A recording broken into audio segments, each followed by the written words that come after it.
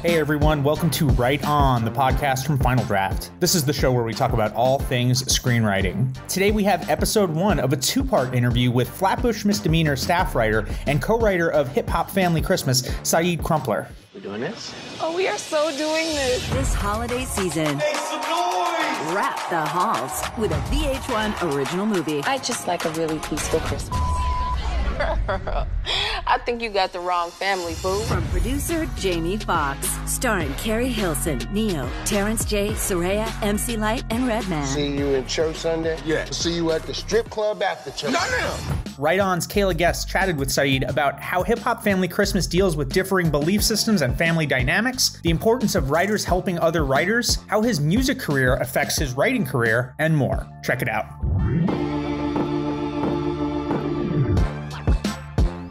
Saeed, welcome to the show.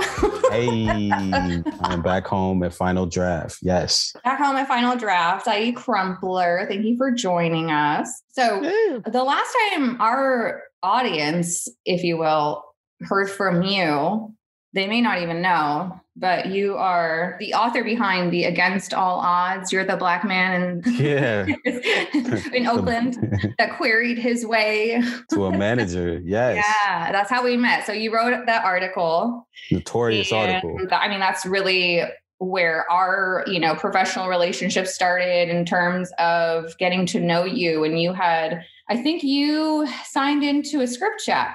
Yeah. With Jeannie Bowerman. Right? Yeah, I did. That's how we connected. You were asking the most questions of anybody. I was reading an EMA about contest season, which I'm not touching that subject right now.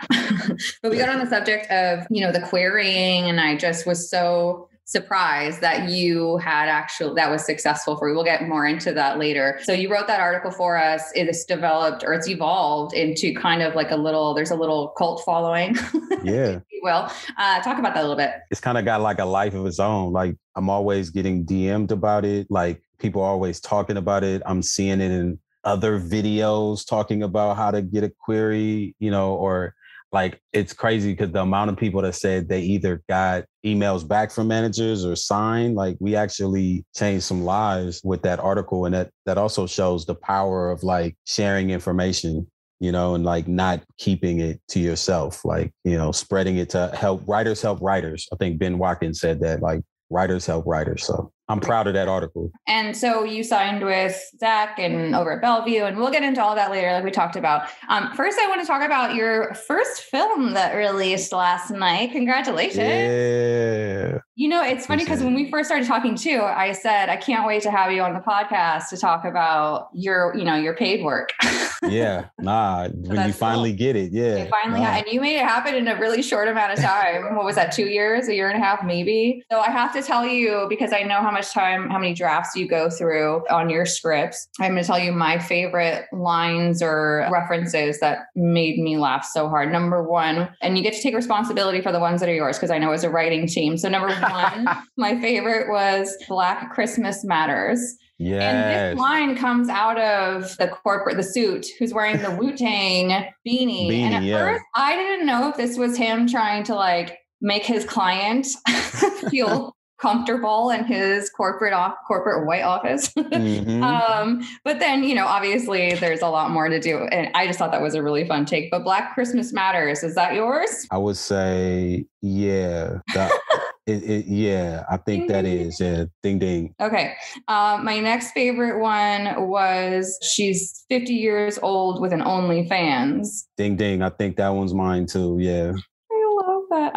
I don't even want to think about what you're doing. 50-year-old with OnlyFans, yeah. I mean, OnlyFans popping.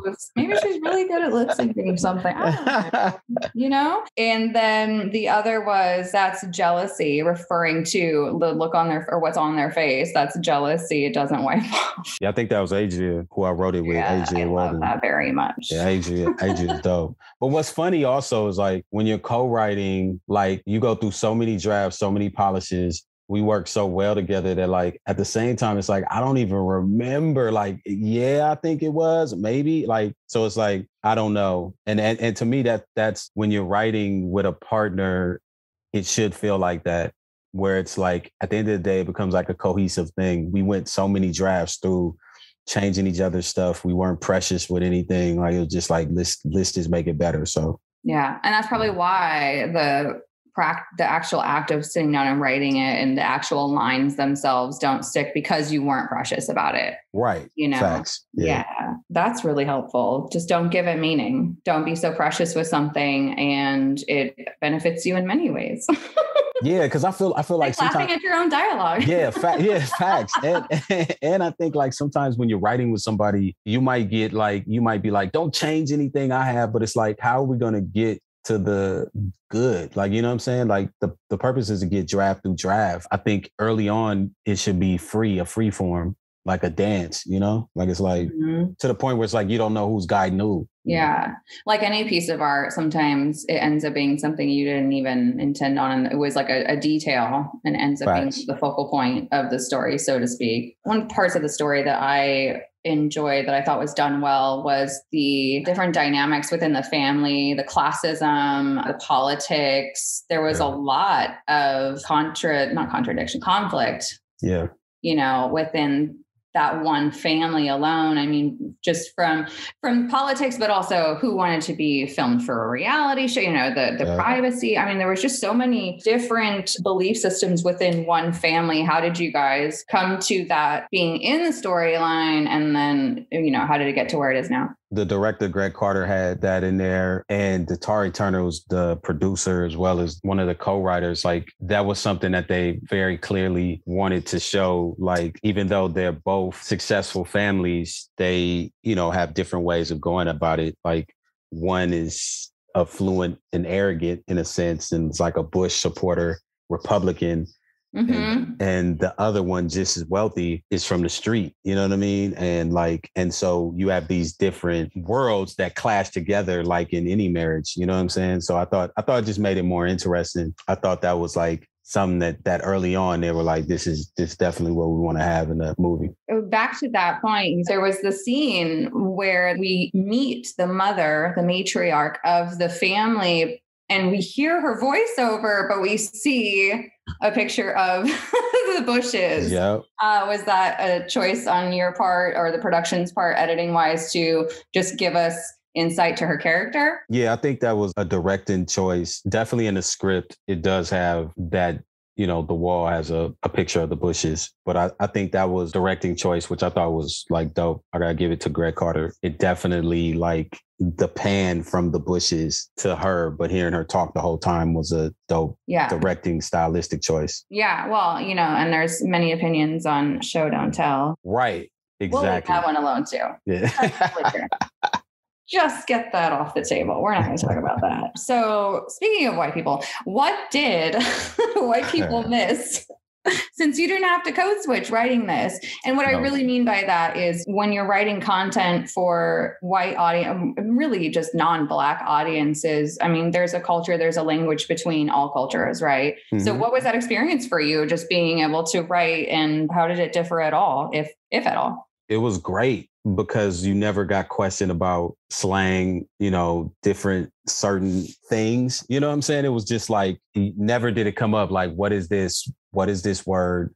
Why are they saying this? Like, you never had that, because it was one thing that's dope about this project is Jamie Foxx's company, VH1 and MTV, wanted to create, the overall mission was to have like people of color writing behind the camera, in front of the camera, you know, people of color executives, like, you know what I'm saying? From CBS, even in the no calls.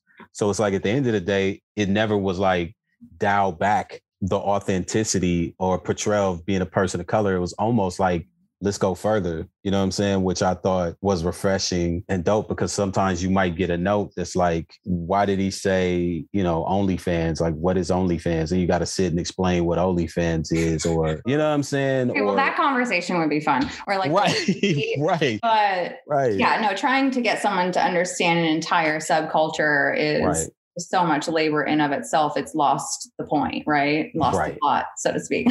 And that was never ever did that ever come up. You know what I'm saying? It was almost like, yo, let's be as real and authentic as possible. You know what I'm saying? And so therefore I appreciated that. It was like refreshing. Was there anything, a detail that you put in from your own family traditions or your own experience within the music world, obviously? Was there anything like specific that you can say that's from your side? A lot of it really, like, definitely just coming from a wild family myself. Also, like, the craziness of Christmas, as well as some of the music, a lot of the conversation between Terrence J and Neo. I've been in those situations where somebody's asking you to sign with them. You know, it's like, yo, I need an answer soon. Like, you know what I'm saying? And feeling like, oh shit, like I feeling the pressure of like, yo, I really want to do this, but I have these other things, whether it's family or relationship, that's like holding you back possibly. So yeah, it definitely had a lot of, you know, my personal situations. And I think that's why Adria brought me in. And I feel like Adria did a great job because she's like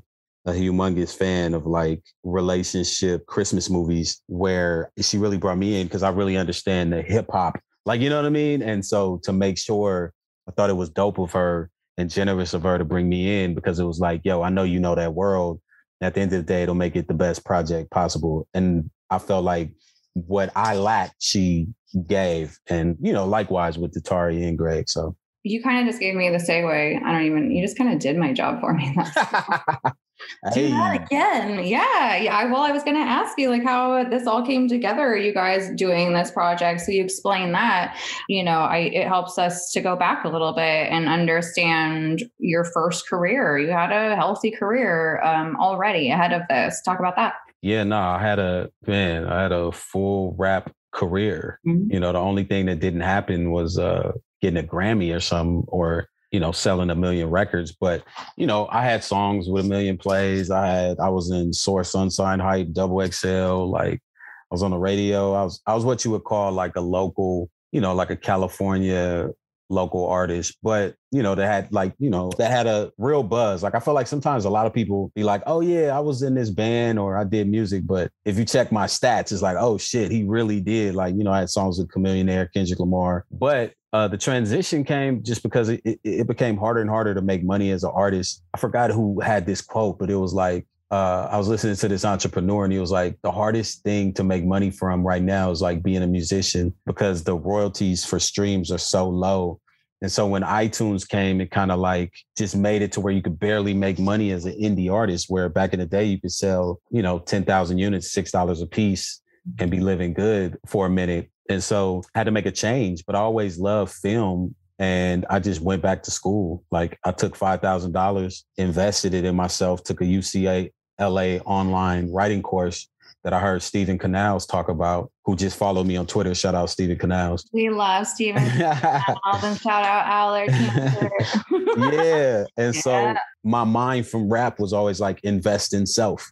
Right. So whether it was spending $5,000 to, you know, for a magazine ad or to press up CDs to give away, I was like, I'm going to take $5,000, invest in this class. And I came out of there with 2 specs and a original pilot. And that original pilot is the one that's getting me jobs now and like got me my manager. So, you know, invest in self. But yeah, I felt like I had to make a change, and I chose the right one. So now that you've got a writing credit under your belt, you've been at this for a minute, actually making money doing, which by the way is pretty fast trajectory. I've seen people take a lot longer to break into the industry, let alone start making any money about it. So, but that comes all the way down to your business acumen, you know, in terms of the, you know, producing music and getting placement. So you already understood that side of entertainment industry. Now I want to go back at stats, because we all just went through our Spotify, you know, what are they called?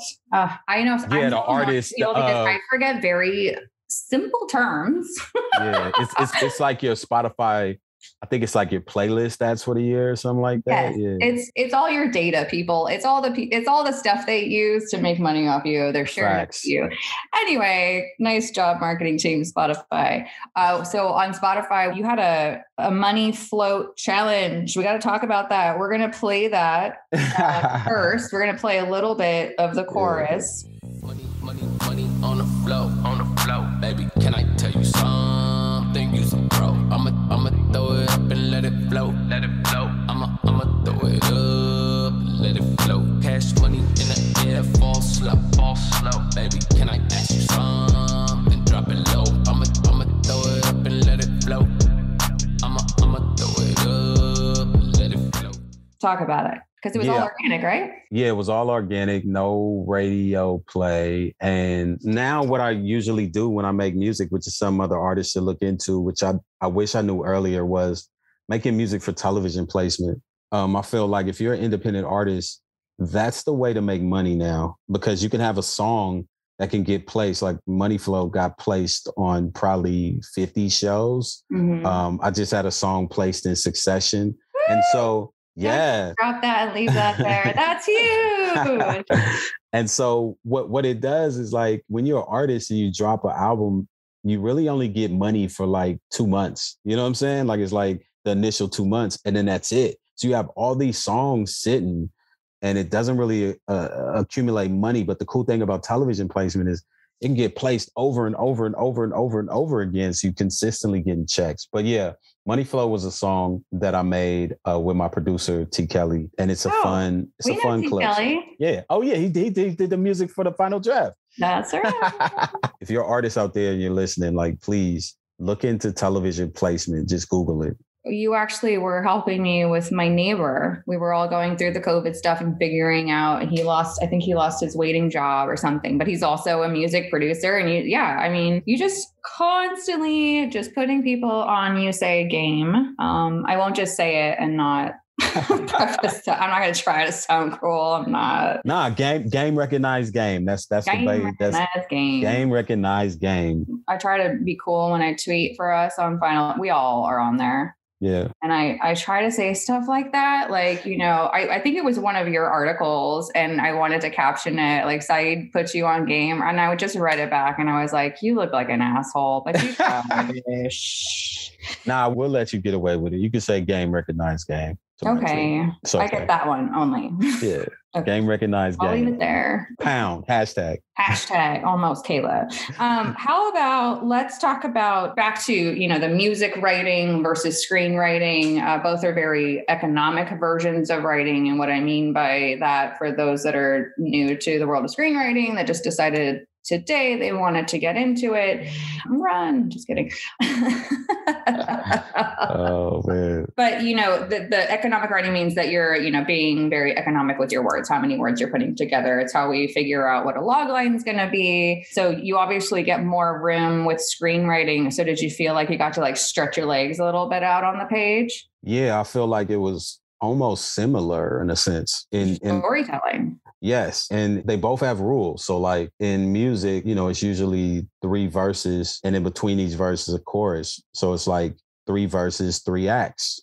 You know what I'm saying? And so, and you have 3 minutes to entertain somebody. So not only do you have to tell a story, but you have to entertain somebody all the way to the end, right? Because how many songs you heard where it's like, oh, this is trash. You stopped like after the first hook. And so it's all about keeping the listener's attention. And so when it came to screenwriting, I was like, wait a minute, there's 3 acts and okay, I understand that. And then I have, okay, if it's a TV pilot, I have 32 pages or 34 pages to, tell my story in this amount of time and I have to make it a page turner, right? So like I have to keep people's attention. Yeah, it all made sense to me. And I also think it's the reason why I also like started finding out a lot of screenwriters were musicians, like, you know what I mean? Like, or in their past or either or still are musicians. So the creative brain is the creative brain, right?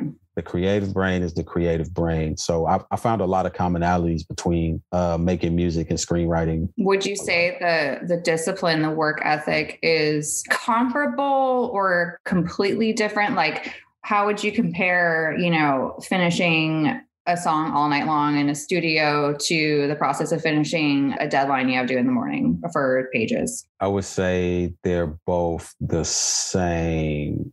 But one thing I have to wrap my head around is movies take longer. Television, like screenwriting takes longer. I think when you make a song, it's really about capturing emotion, getting it out as soon as possible. and getting feedback, right? So like I could record a song tonight, drop it next week and get feedback as soon as possible. I think with screenwriting, you know, even this movie, this was like a crazy situation where we had to finish a script in 3 weeks because they were shooting, you know, in order to release it on Christmas. So it was like everything was super on target. But most of the time you write something and it may not sell for 5 years, 3 years, or you sell something and it may not be made for 2-3 years. So I have to wrap my mind around like, okay. Forever in some cases, right? Like right. Or forever. Take it off the market.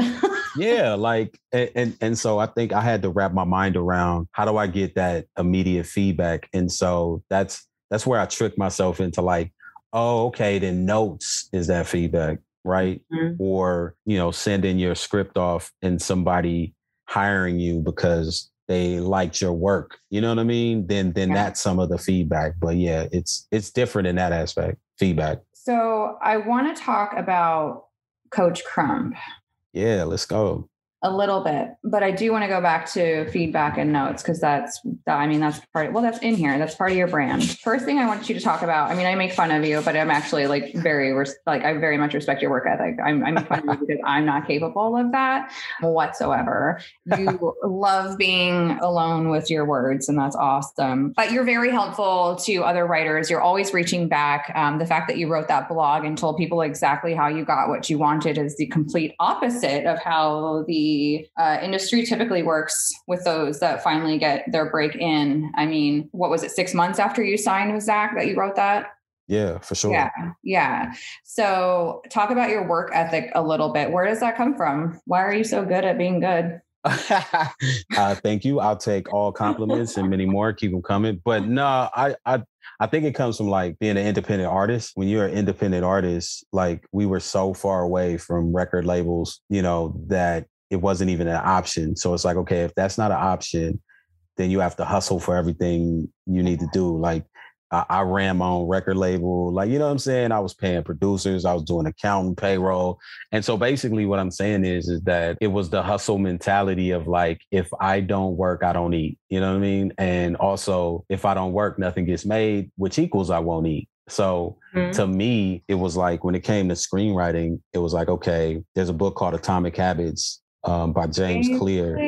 Yeah. I was just, again, today, my teen will confirm on the way home. I was like, you're probably going to say no, but I do have that book, Atomic Habits. If you learn about stacking and Come on. One of the dopest things about that book is like having your goal, right? You have this humongous goal. Will Smith says this also, where he had to build this huge wall and it looked like it was impossible. And his dad said, just do it brick by brick. Mm-hmm. It's the same thing. It's like you have this huge task of like writing a feature is 120 pages. Like, how am I going to do this? But if you just write 3 pages a day, right? That's your goal. Hold on. I'm going to back it up for the human beings that can barely get through. You're just talking about words on the page. Like, you're not talking about finished. Like, no, this is just you wrote until you had 3 pages because that's the rule that you set for yourself. And then you can move on. Or 1, like, you know what I'm saying? Like, it's like, even if you write, like, let's say right now, whatever screenwriter is listening to this, they're having trouble writing the script.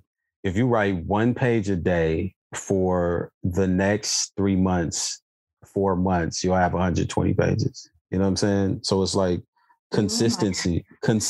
Like, who can't write 1 page a day? Like, let's just be realistic. Like, if you're really trying to be a writer, you need to write 1 page a day. Like, I mean, you could write 1 page a day in 10 minutes. Sure, you could. Right. I'm not saying it's going to be good, right? Well, that's what that's what I want to make clear. Well, I'm just saying, like, we are in this habit as a society of taking everything that people are literally saying for right. Yeah. Settle down. Yeah. But I mean, every day I write. I'm trying to find a nice way to say this, because you and I are friends, but like, you know, the public doesn't know, and they're going to be like, wow, let's cancel Kayla Guns. Nah. But so when you were just talking about the math of like, if you do it for this, I'm imagining the audience like, what? The limitless like algorithms all around your head because you're looking up as you're saying. Yeah. Thanks to Saeed Crumpler for coming on the show. Make sure to check out part 2 of our interview coming soon. And as always, thanks to you, our listeners. If you liked this episode, leave us a review, and if you haven't already, subscribe to the show on Apple, Spotify, Stitcher, or wherever you get your podcasts. For news about new episodes and more, like us on Facebook, follow us on Twitter at Final Draft Inc., and on Instagram at Final Draft Screenwriting. This podcast was produced by Kayla Guess and co-produced by Emma Vranich. Editing is by Sean Bonnet. Music is by T. Kelly. Thanks again, everyone. Until next time, right on.